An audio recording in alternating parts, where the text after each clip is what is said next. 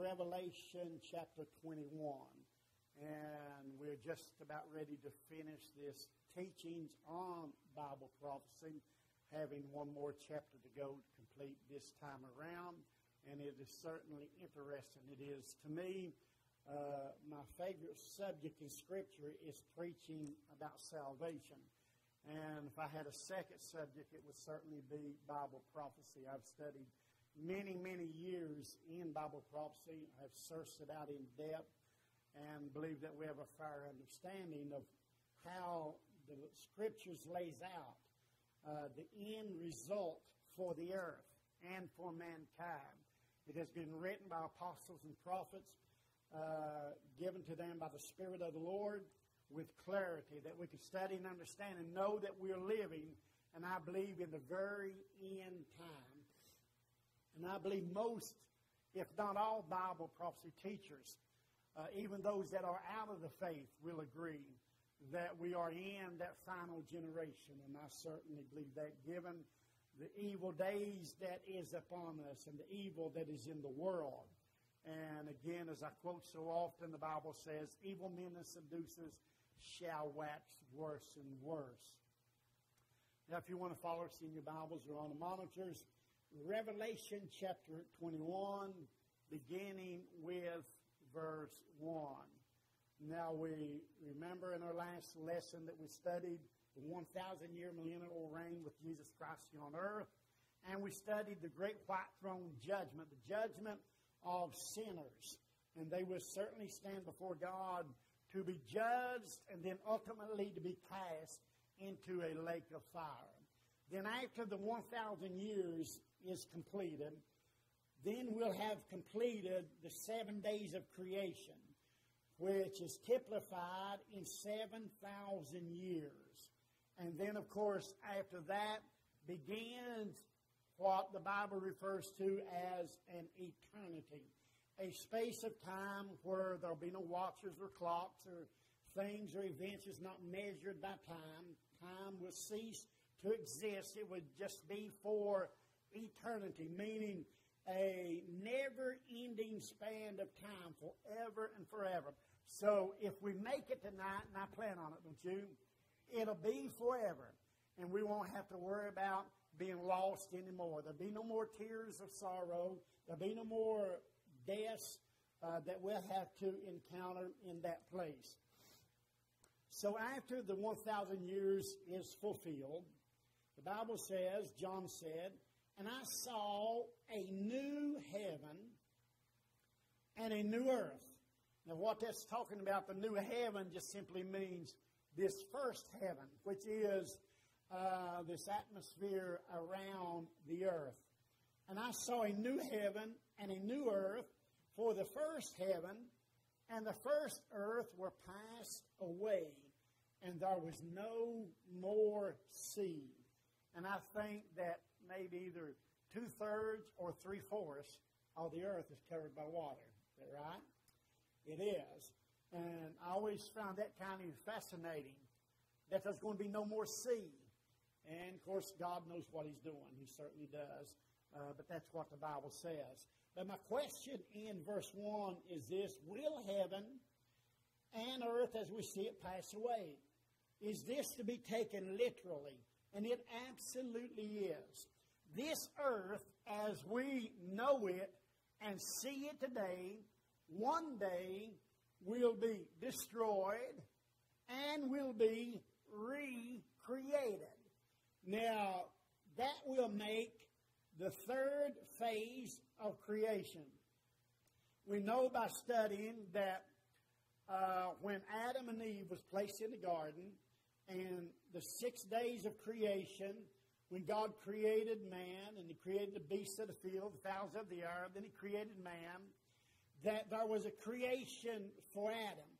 But it was a recreation. We have shown in Scripture that this earth was already here when Adam got here.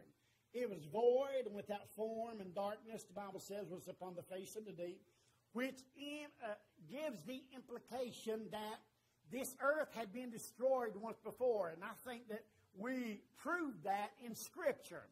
So there was a creation. And if you had been in our Bible studies on the pre-Adamite world, you know that I teach that it is my view that Lucifer ruled this earth once upon a time. And then when he rebelled against God, the Lord destroyed his kingdom, earth. And then we don't know how much time elapsed, but God decided to create man in his own image. So in order to do that, then he recreated the earth for Adam's sake and placed him in that beautiful garden. And now almost 6,000 years has passed. We have at least another 1,000 to go. And then will be the time when it will be destroyed once again, but recreated. And the Bible certainly bears this out. Matthew chapter 24, verse 32 through 36. Jesus speaking. He said, now learn a parable of the fig tree. Now he's giving signs of the end time here, actually. Now learn a parable of the fig tree. When his branches yet tender and put forth leaves, you know that summer is nigh. So likewise ye, when ye shall see all these things, know that it is near, even at the doors. And he's speaking of the end time. Verily, verily, I say unto you, this generation shall not pass. Now, he was making a reference to a future generation, not the one that he was in 2,000 years ago, but I believe the one that we are in now, this generation. He said, shall not pass till all things be fulfilled. Verse 35 is where I want to make my point. He said, heaven and earth shall pass away, but my words shall not pass away. God is going to literally destroy this planet. It's going to come to a violent end. Man can't even imagine the terror of the Lord and the anger and the wrath that God is going to pour out upon this planet. He's going to destroy the people that are left, that are disobedient unto Him. It's going to be a sad, terrible, horrifying time. I want to make it, don't you? I want to escape all of this. And God has made a plan for us, this church, the bride of Jesus Christ, in this dispensation. If we'll obey the word of the Lord, if we'll repent of our sins, get baptized in water in the name of Jesus Christ, be filled with the Holy Ghost and live holy and dedicated before God, we can escape what is to come. And we have been studying it all through the book of Revelation about the wrath of God, stars falling from heaven, creatures let loose out of hell upon this earth, wars and rumors of wars, great hailstones falling upon this planet, horrific things that are to come. And what that depicts is the anger of God. I'm telling you that we can't even imagine how angry God is right now. And I know that the love of God is still going forth, and God is still calling to the lost and the dying. But at the same time, God is so angry. And one day, this world and the inhabitants thereof will see the wrath and the anger of God. Peter speaks of it in 2 Peter chapter 3, verse 1 through 13. Peter said, this second epistle, beloved, I now write unto you, in both which I stir up your pure minds by way of remembrance, that ye may be mindful of the words which were spoken before by the holy prophets, and of the commandment of us, the apostles of the Lord and Savior. Knowing this, now Peter begins to give signs of the end time. Knowing this, that there shall come in the last days, that's where we are, scoffers, walking after their own lust. I've never seen a time when man is walking after his own lust, laughing and mocking and proclaiming that there is no God, and saying, where is the promise of his coming? After all, man has been preaching the coming of the Lord not just for the past 2,000 years, but since the beginning of time as we know it. Enoch also, the seventh from Adam, prophesied of these, saying, Behold, the Lord cometh with 10,000s of his saints to execute judgment. Jude 1, 14 and 15. So, they've been prophesying of the destruction of this planet. After Enoch was Noah. God was preparing or trying to prepare this world for his coming judgment. Yet, when it is now upon us, he said, you're going to see scoffers, mockers, people laughing and not believing. Members of our own families will not come to the house of God. They don't want to come to church. They don't want anything to do with church or serving the Lord. And the sad part about it is we warn them, and we warn them, and we warn them until either they go out by way of death into eternity and are forever lost, or this time that the writers are writing of will come upon them and catch them unawares. And once they're caught, there is no salvation for Gentiles anymore. It will absolutely be too late. But he said in that day, and there are plenty of them here, that's what to be saying, where is the promise of his coming? For since the fathers fell asleep, all things continue as they were from the beginning of creation. For this they willingly are ignorant of, that by the word of God, the heavens were of old, and the earth standing out of the water and in the water, whereby the world that then was, being overflowed with water, perished. And I teach that there has been 2 floods. Most people don't teach that, but I do, because it's a biblical fact. When you study the creation of Adam and the world then, the earth was void and without form, and darkness was upon the face of the deep, and water engulfed this planet then. And then he had to speak to the waters and had the waters separate and made the dry lands to appear. They was hidden by the water. And then we had the flood of Noah. Destruction. The destructive hand of God. God is angry. But the heavens and the earth which are now by the same word are kept in store, reserved unto fire against the day of judgment and perdition of ungodly men. The word perdition means destruction of ungodly men. When God destroys man for his disobedience and his sin and his wickedness that we're seeing in the land today. But listen what he said. But beloved, be not ignorant of this one thing, that one day is with the Lord as 1,000 years, and 1,000 years is one day. The Lord is not slack concerning his promise. If this Bible says it, you better look for it.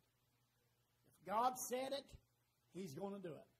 And he said, I'm going to destroy this planet. And not by water next time, but by fire. Fire and brimstone will rain down from the heavens. Nothing new. It rained down in the days of Sodom and Gomorrah. God will.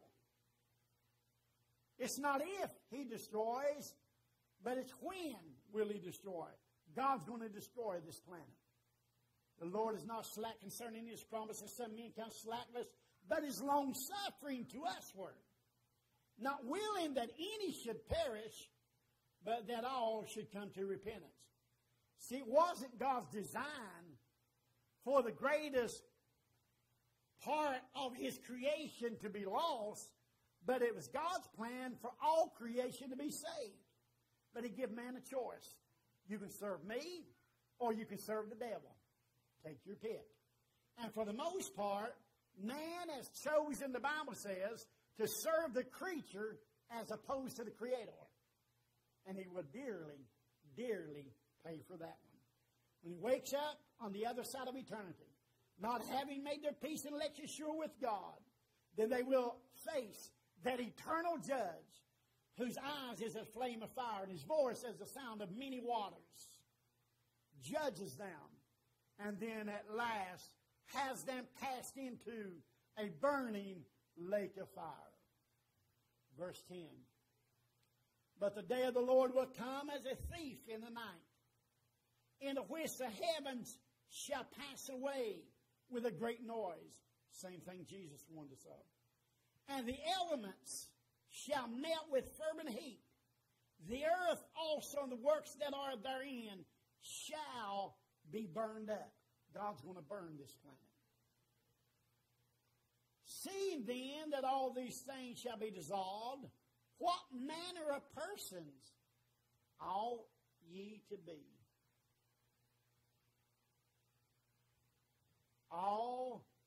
In all holy conversation and godliness. God expects His people to be holy. He expects us to be godly. And folks, that's not a choice. That is a commandment from God that we are to be holy. We are to be as righteous as we can be in order to please Him. Looking for and hastening into the coming of the day of God, wherein the heavens being on fire shall be dissolved, and the elements shall melt with fervent heat. Think about it. Zechariah prophesies of an intense heat coming. I personally think Zechariah's prophecy is making reference to nuclear explosions. Nevertheless, we, according to His promise, look for a new heavens and a new earth wherein dwelleth righteousness. And that's what it's all going to be about. The fire upon this planet is to cleanse this planet. Cleanse it of all sin. And in the days that we're reading about now, it will be a righteous and holy planet. With a righteous and holy God, with righteous and holy people, that in their dispensation sought out God and will serve Him all of the days of their life and will be rewarded in ways that we can't even understand the glories of God. But it takes living right, righteous and holy, standing firm upon the word of the Lord, and nothing less than that will do. Isaiah chapter 65, verse 17 through 25. Isaiah speaks. For behold, I create a new heavens and a new earth, and the former shall not be remembered nor come into mind. God's going to wipe it clean. But be ye glad and rejoice forever in that which I create. For behold, I create Jerusalem a rejoicing, and her people a joy. And I will rejoice in Jerusalem and joy in my people, and the voice of weeping shall be no more heard in her, nor the voice of crying. And He's speaking directly to His people, Israel, the natural seed of Abraham through Isaac and Jacob.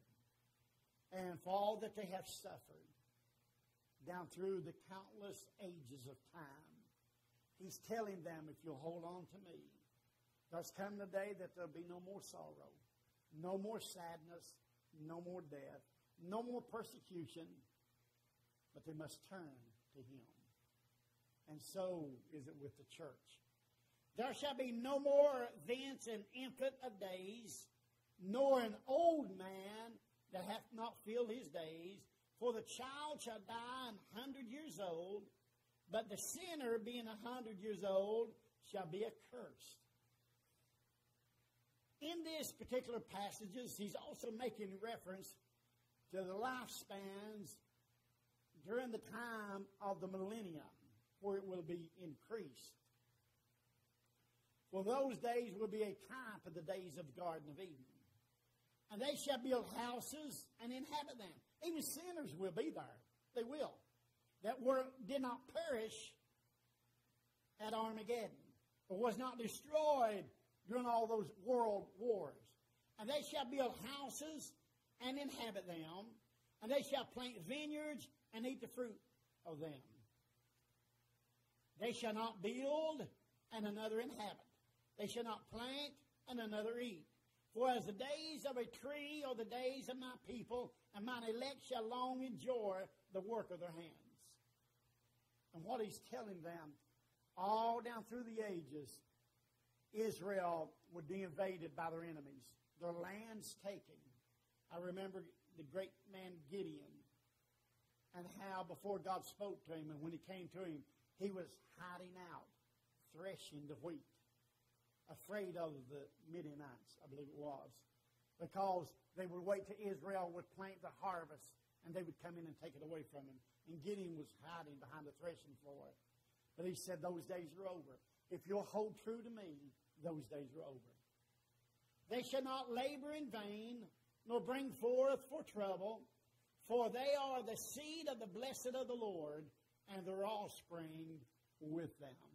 So we see clearly in those passages of Scripture, as we go back to Revelation 21:1, that there absolutely is going to be a new heaven and a new earth. And this former shall pass away and never come into remembrance anymore, showing the destructive hand of God. Verse 2 of Revelation 21.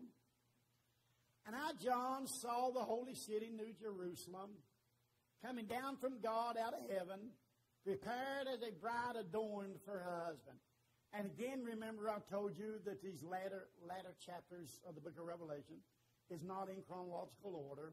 And again, he reverts back to teaching concerning the millennium, in which that city, New Jerusalem, will actually and literally come down out of heaven. That city that is 12,000 furlongs high, wide, and square, with 12 foundations, John sees it coming down out of heaven. And I believe, and most Bible scholars do, that that new city will come right down where old Jerusalem is now. And that will be the headquarters of the bride and redeemed Israel during the millennium. Jesus speaks of it in St. John chapter 14, verse 1 through 4. He said to us, his people, let not your heart be troubled. You believe in God, believe also in me. In my Father's house are many mansions. If it were not so, I would have told you. I go to prepare a place for you. And if I go and prepare a place for you, I will come again and receive you unto myself, that where I am, there you may be also. And whither I go, ye know, and the way you know. Jesus was making a direct reference to what John is referencing here in verse 2 of Revelation chapter 21, of that beautiful, beautiful city that has walls of jasper, gates of pearl. The street of that city is pure gold. We can only imagine how beautiful that place is going to be. It's going to be beyond imagination. If we could just only get in our hearts and minds the things that God has prepared for them that love Him. Paul said, eye hath not seen, nor ear heard, neither is it entered into the heart of man, the things that God has prepared for them that love Him. If we can just hold on to the end, if we can just hang in there until the end, it's going to be well worth it. Verse 3 through 6, Revelation 21. And I heard a great voice out of heaven saying, behold, the tabernacle of God is with men, and He will dwell with them, and they shall be His people, and God Himself, now who is that? That's Jesus Christ. God Himself shall be with them and be their God. And God shall wipe away all tears from their eyes. That's us. And there shall be no more death, neither sorrow, nor crying, neither shall there be any more pain, for the former things are passed away. And He that sat upon the throne said, now we already proved just exactly who it is that was sitting on that throne. It was Jesus Christ, God Himself. And He that sat upon the throne said, behold, I make all things new. And He said unto me, write, for these things are true and faithful. And He said unto me, it is done. I am Alpha and Omega, the beginning and the end. Is that not exactly what Jesus said, referencing himself? I am Alpha and Omega. I am the beginning and the end. I will give unto him that is athirst of the fountain of the water of life freely. These verses emphatically prove and teach us that Jesus is Almighty God, the one true God, the only God that there ever was, the only God that there ever will be. Jesus is the manifestation of God in the flesh. And man is so deceived in teaching that poison doctrine of the Trinity, saying and teaching that there is one God in three persons, the foundations of Catholicism. There is but one God, they say, in three persons, and that's the lie of the Trinity. They are right in proclaiming that there is but one God, but they are greatly in error in teaching one God in three persons. It is one God in three manifestations, one God in three modes, one God in three offices, meaning this, that one entity God, that one individual God created the heavens and the earth, referred to in Scripture as the Father. There come a time that there needed to be a Savior, a Redeemer of fallen man. There needed to be a sacrifice given, blood shed, once and for all for the sins of the entire world. God said, I'll do it. I'll come down from heaven. I'll give my life, shed my blood for the sins of the world. But there was a problem with that. God had neither a life to give nor blood to shed. So what God did, he picked out a woman by the name of Mary, sent Gabriel to her, and said, now Gabriel, you tell her, I'm going to overshadow her, and she's going to conceive by the Spirit of the Holy Ghost, and she's going to have a child. And tell her that she is to name that child Yeshua. In English, it's Jesus. Gabriel comes to Nazareth. He appears to Mary and gives her the information that God has sent him with. She looks at Gabriel and says, how can this be, seeing I know not a man? He said, the power of the highest shall overshadow thee. That's how it's going to happen. God, the Spirit, which is what God is in his origin, is going to overshadow you. A spirit hath not flesh and bone, or flesh and blood. That's why he couldn't come in his origin. He needed a human body. So he overshadowed the woman. She conceived. And for 9 months, that baby began to grow and was born in Bethlehem's manger, laid in Bethlehem's manger, some 2,000 years ago. And what God did, being a spirit, went into that body. And he said to Mary, that holy thing that shall be conceived in thee shall be called the Son of God. That's where the confusion come in. Trinitarians did not have an understanding of what God was doing. So, well, there must be two persons. The Father, who fathered the Son, and the Son himself. There must be two entities, two persons. And Rome, under the leadership of Constantine, I believe it was, gathered his religious order together and said, you fellows figure this thing out. So they got together and said, wow, there must be at least two. So they adopted the doctrine that there was two. After they adopted the doctrine that the Father and Son were separate entities, two persons, then they began to read the Scriptures concerning the Holy Spirit or the Holy Ghost. They said, wow, we're leaving out something here.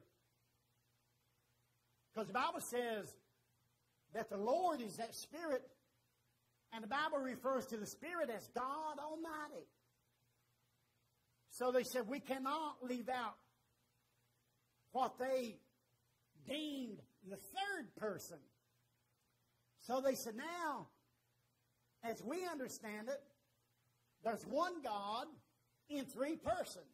And the Father is a person himself, the Son is a person himself, and the Holy Spirit is a person himself. So there's three. So they drew up the doctrine, we believe in one God in three persons. One of the Father, one of the Son, and one of the Holy Ghost. But said they was all equal in power and in knowledge and shared glory, which was contrary to what the Bible taught. What happened is they introduced and built the Catholic Church upon that doctrine. It's the same today. Nowhere in this Bible from Genesis through Revelation does it ever make reference to God as three persons. It's not found in Scripture. Instead, we read Scriptures like 1 Timothy 3 and 16, and without controversy, great is the mystery of godliness. God was manifest in the flesh. We read of St. John 10:30, when Jesus said, I and my Father are one. St. John 14 and 9, he that has seen me has seen the Father. St. John 8:58, before Abraham was I am, Jesus speaking. St. John 1 and 1, in the beginning was the Word, and the Word was with God, and the Word was God. Verse 14 says, and the Word was made flesh and dwelt among us, and we beheld his glory as of the only begotten of the Father, full of grace and truth. All of these Scriptures then contradicted the doctrine of the Trinity, the three-person theory. So you know what they said to explain it away? That the Trinity was not fully developed in the Scripture. So true. It's not in the Scripture at all. But there was a people, beginning with the apostles, that always believed that Jesus Christ was that very eternal God manifest or revealed in a robe of flesh for the sole purpose of redeeming mankind. That he would have a life to give and blood to shed. And he lived in that body for 33 and a half years, walked it to Calvary, allowed himself to be nailed to the tree, hung there for 6 hours. When it came time for the Son of God to die, he cried out, my God, why hast thou forsaken me? Because at that instant in time, the Spirit of God left that body of flesh. And when it did, immediately the Son died. And the Father went into the heart of the earth. The priest of the souls that was imprisoned there, they're sometime disobedient in the days of Noah. One God in one person, and Paul explains it and says that Jesus Christ is the express image of his person. How much plainer than that can you get? There is one person in the Godhead, and it is the person of Jesus Christ, and God indwelled. So then when they adopted that theory, they said, well, we've got another problem. Here the church has been baptizing for 300 years in the name of Jesus Christ and in the name of the Lord Jesus. But they're leaving out the Father and the Spirit. So we're going to change water baptism from that in the name of Jesus Christ, as in Acts 2:38, to the titles listed in Matthew 28:19, when Jesus said, go ye therefore teaching all nations, baptizing them in the name of the Father and of the Son and of the Holy Ghost, teaching them to observe all things whatsoever I have commanded you. So they changed it on that basis. not having understanding of the revelation of who God was, nor any understanding of Scripture, that when Jesus commanded his apostles to go into all nations and preach the gospel to every creature, he that believeth and is baptized shall be saved, and he that believeth not shall be damned, in Mark chapter 16. And of course, Matthew 28:19 is what they hinge their whole doctrine on. Jesus said, baptizing them in the name of the Father. They knew that the name of the Father was Jesus. And the name of the Father and Son and the Holy Ghost, all three, is Jesus. They share one name because there's only one person. The Catholics didn't care, and they don't care today. Neither does any denomination. You pick out, go up and down this valley and highways and byways and drop into the Baptist churches and the Church of God churches and the Church of Christ churches, and they all tell you, we believe in one God in three persons. That's Catholicism, and it is a lie from hell. It's man-made, and it is false, and it's not true. There is but one God, and his name is Jesus Christ. It's all there ever was and all there ever will be.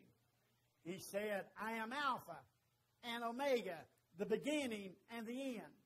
Jesus explicitly saying that I am the beginning. There can't be two beginnings. He said, I am the end. There can't be two endings. 1 John 5:7, there are three that bear record in heaven, the Father, the Word, and the Holy Ghost, and these three are one. Catholics and Trinitarians cannot understand these things. They do not understand these things. Nevertheless, the truth will stand when the world is on fire. And I'll tell you what Jesus said. He said, you shall die in your sins. Except you believe that I am he, you shall die in your sins. That's what he said. I just believe it. They try to say, men of God like us and people like you, we are cruel. Because we don't believe everybody's saved. Because nowadays, the philosophy of religion and denominationalism is that everybody's saved. It don't matter where you go to church. It don't matter how you're baptized. It don't even matter if you're baptized at all. I'll tell you how much it matters. Got a little nephew, decided he wanted to go to church. And going to this Trinitarian church. And he come talk to me a little bit. And I said, look, I said, they're Trinitarians. They're not right. I said, for starters, I said, you've got to be baptized in Jesus' name. Just a young boy, 14, 15, somewhere along there. I said, go home and read the book of Acts. So he goes and tells him, his mom, Ronnie, said, you've got to baptize me in Jesus' name. Now, well, I was hoping he'd go tell him that. While I wasn't expected, that's exactly where they baptized him. So he sent me a text message the other night and said, I got baptized. So I'm going to send you the video. You make sure they done it right. Sent me the video. And sure enough, he told that preacher he wanted to be baptized according to Acts 2:38, and that's exactly where that preacher got up. He wanted to be baptized this way, and that's the way we're going to baptize him. Baptize him according to Acts 2:38 in the name of Jesus Christ for the remission of sins. A man like that ain't worth his salt. Because if any way at all do, no way we do. I have more respect for somebody that stand up for what they believe and for somebody that will compromise. And they baptized that young boy just to satisfy him. He didn't no more believe that in nothing. And don't baptize ordinarily that way. But just because that 14-year-old boy or 15, however old he is, told him that his Uncle Ronnie said, you've got to be baptized in Jesus' name, in order to get him into their clutches, man, that's the way they baptized him. I'm telling you, they don't even believe in baptism at all. Now they tell him he don't have to speak in tongues to have the Holy Ghost. See? You know what the danger of it is? And they say that I'm cruel and cruel-hearted and all that sort of thing. But there's a soul at stake. If you don't do it right, you'll die and go to hell. And I know you will. And that's why I'm not going to let up in this hour. I'm not going to compromise with false doctrine. I'm not going to compromise with anybody. I would have said the same if it had been my son or my daughter. if they go to a place like that. You can't make it in a place like that. Jesus and the Bible teaches there's not but one way. And Jesus said in St. John 14:6, I am the way, the truth, and life, and no man can come to the Father but by me. We must stand. Back to Revelation 21. I'm going to try to get that young man out of that ungodly mess if he'll listen to me. It's sad. It really is. It's really sad. Back to Revelation, verse 7. Says, and he that overcometh shall inherit all things, and I will be his God, and he shall be my son. And again, signifying, I will be his God. Jesus Christ is our God.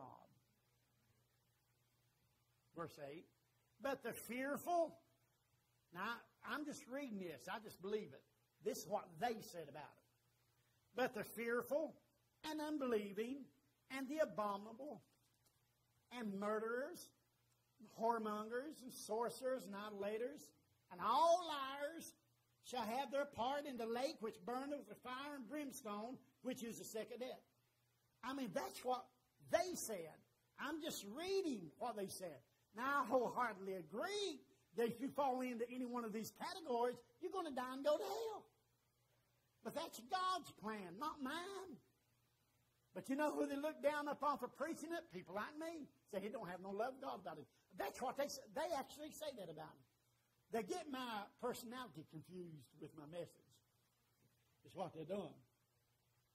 Because I just can't put on one of them smiley faces like most preachers do and hug people right into hell. I don't know one way to put it, and that's plain. A fellow told me just the other night that I was in the conversation. Someone said, well, Ronnie's a good preacher. I said, man, he's just too plain talking. That's personality, I guess. And I can't change that. And that is true. And there are a lot more eloquent speakers and preachers than me. But I don't know but one way to tell you. Just tell you how it is. At least if I make you mad, I've told you the truth about it. You may get to thinking about it, see. But that's what they confuse, you know. Preacher's supposed to love everybody, I reckon. I'll tell you, the man that loves you will always tell you the truth. He always will. No matter if he knows that you're going to get upset with him and you're going to get angry with him because he loves you, he'll tell you the truth. These people that tell you, just like they did this young man down there, they don't love him. They absolutely don't love that young boy. Because if they did, they'd tell him the truth.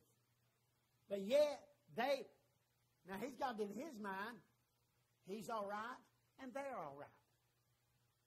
And they're not. So pray for that young man. That if he's truly sincere in heart, that God will give him revelation and understanding. Gladys has been talking to him, and I've talked to him, and I can come back if he has any questions, and I'll give him everything he needs to go down there and fight them devils with. That's the part they don't like about me. Well, they're not angels. If you ain't an angel, we think one thing else you are, and you're a devil. I know people don't preach like that, but it's the truth. I don't know. They say, man, if you just lighten up just a little bit, you do a whole lot better. Now, that's what they say. But it's the truth. You're either right or you're wrong. You're either in or you're out.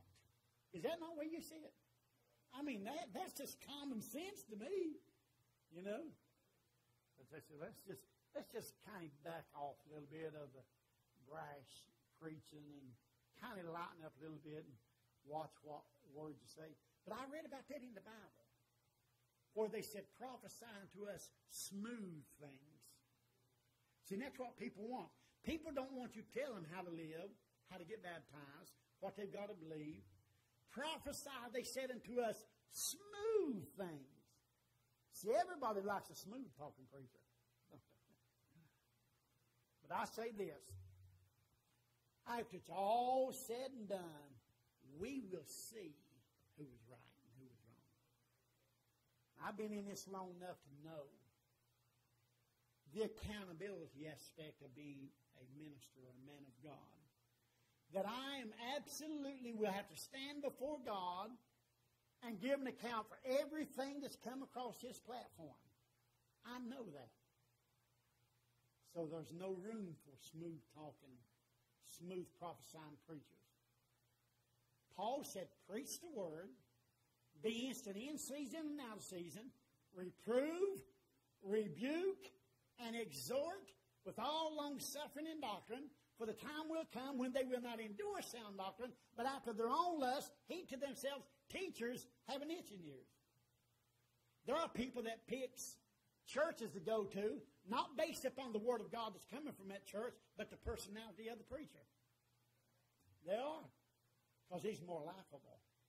He's more lovable. That's right.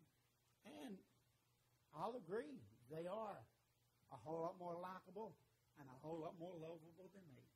That's right. But I'm in this to be saved.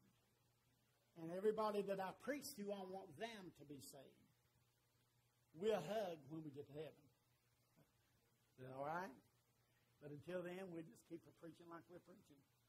And all I know, if it gets too hot for you, just get out of the kitchen. Well, that's another thing they don't like about me. So you ought not say things like that. I'm telling you they do, big church. They say, you ought not say things like that. You know? But you've got to tell people the truth. I guess perhaps there is a better way to tell it, I guess, but I don't know. What you see is what you get. All right, verse 9. And there came unto me one of the seven angels which had the seven vials full of seven last plagues, and talked with me, saying, Come hither, I will shew thee the bride, the Lamb's wife. And he carried me away in the spirit to a great and high mountain, and shewed me that great city, the holy Jerusalem, descending out of God from heaven. Now, there's a teaching that he is describing that city that came down. But there's a teaching that there's not a real city. I believe I told you maybe last week. That when we sing the song, I'm going to a city that's 1,500 miles square, which is relating to that city that's 12,000 furlongs long, high and wide. They say that it's not literal, but it is. That city that Jesus went away to prepare has got 12 foundations, and each foundation is the names of the 12 sons of Jacob, I believe. And then the gates got a one several pearl. Over each name is the name of each of the 12 apostles. I believe it's literal. There's a street that is of pure gold. The walls are of jasper. And that's where we will live for 1,000 years. But again, he's going into describing this city. Verse 11. Having the glory of God, and her light was likened to a stone most precious, even like a jasper stone, clear as a crystal. And had a wall great and high, and had 12 gates, and at the gates 12 angels, and the names written thereon, which are the names of the 12 tribes of the children of Israel. For I said vice versa. On the east 3 gates, and on the north 3 gates, on the south 3 gates, and on the west 3 gates. So there's 12 gates. And I believe this is to be taken literally for sure. And the wall of the city had 12 foundations, and in them the names of the 12 apostles of the Lamb. We are built upon the foundations of the apostles and prophets, Jesus Christ himself being the chief cornerstone. God planned all of this out before he ever put it into motion. And in God's great plan, he gave us the choice if we wanted to get in and get in right, serve the Lord, and enjoy all that heaven has to offer, or we can ignore and neglect, live and perhaps become rich in the world and have plenty of silver and gold, yet die without God. For what would it profit a man? He gained the whole world, Jesus said, and lose his own soul. verse 15 through 17. And he that talked with me had a golden reed to measure the city and the gates thereof and the wall thereof. And the city lieth foursquare, and the length is as large as the breadth. And he measured the city with the reed, 12,000 furlongs. The length and the breadth and the height of it are equal. And somebody measured that out to be actually 1,500 miles. And he measured the wall thereof 144 cubits, according to the measure of a man, that is of the angel. And generally, most take the measurement of a cubit to be 18 inches. And the building of the wall of it was of jasper, and the city was pure gold, like unto clear glass. And the foundations of the wall of the city were garnished with all manner of precious stones. The first foundation was jasper, the second sapphire, the third chalcedonian, the fourth an emerald, the fifth sardonyx, the sixth sardis, the seventh chrysolite, the eighth beryl, the ninth a topaz, the 10th a chrysoprase, that's pronounced correctly, the 11th a jacinth, the 12th an amethyst. It'll be beautiful. We can't even imagine the beauty of the city. And the 12 gates were 12 pearls. Every several gate was of one pearl, and the street of the city was pure gold, and it was transparent glass. We can't even imagine the beauty of that city. And I saw no temple therein, for the Lord God Almighty and the Lamb are the temple of it.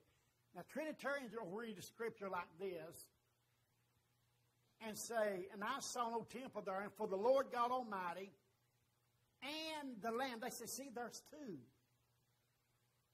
No, it's not.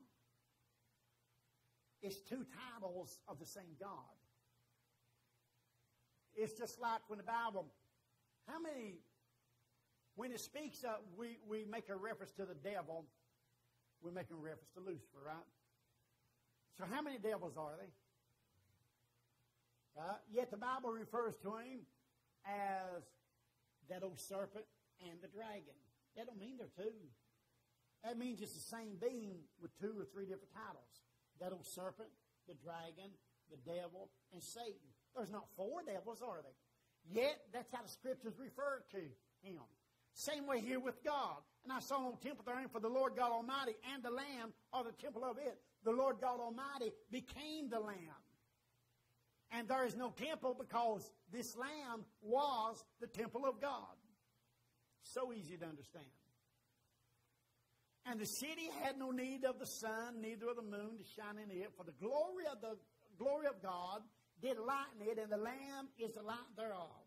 And the nations of them which are saved shall walk in the light of it, and the kings of the earth do bring the glory and honor into it. And again, he's speaking of the millennium. There'll be cities that are saved there, and then, of course, there'll be the sinner cities that escape Armageddon that will be there. And the gates of it shall not be shut at all by day, for there shall be no night there. Now remember, during this time, the devil will be bound for that 1,000 years. And they shall bring the glory and honor of the nations into it. And there shall in no wise enter into it anything that defileth, neither whatsoever worketh abomination. See, gays can't be saved if they stay gay. Lesbians can't be saved if they stay lesbians and live that lifestyle. No more than a liar. If you join church, you got to quit lying. Right? I mean, you join church, you got to quit drinking. The thief's got to quit stealing. You see, those things are abominations in the eyes of God.